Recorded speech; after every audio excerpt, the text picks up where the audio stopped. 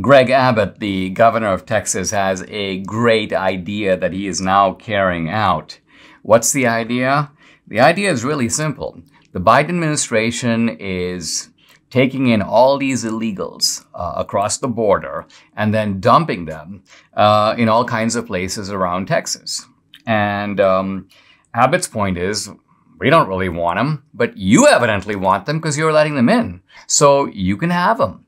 And essentially what Texas is doing is it's now chartered 900 buses to take these illegals to dump them in Washington, D.C. You have them.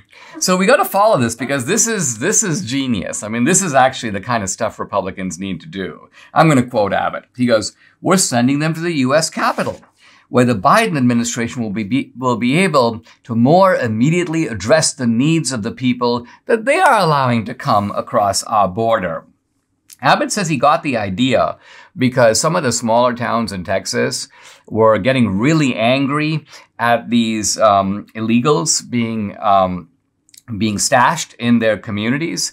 And they realized there were some leftist politicians in San Antonio who were saying, oh, we've got to welcome the illegals and so on. And so these small towns were like, you know what? We'll send them to San Antonio. And so this movement begins in Texas to take the illegals and basically dispatch them to the places in Texas where there seem to be leftist politicians cheering them on. But Abbott goes, wait a minute. Well, why are we rearranging them in Texas? Let's send them off to D.C. Quote, "What better place for them to go than to the steps of the Capitol? They get to see the wonderful Capitol, but they also get to be closer to the people who are making these policies that are allowing people to come to the border illegally." Now, interestingly, Abbott is not permitted to take illegals against their will and do this.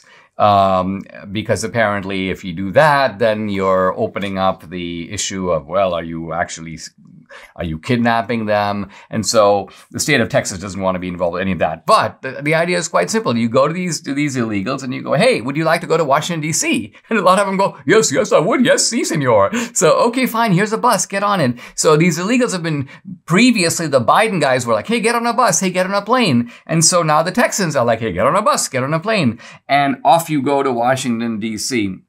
Now, here's something interesting. This is, by the way, Texas Division of Emergency Management Chief. It's Nim Kidd. He's like, the state has got a pool of 900 buses. And he goes, we are ready to go. Now, interestingly, the moment that Texas began to put these illegals on the buses, guess what? Suddenly they noticed that the Biden administration is no longer dumping illegals in Texas.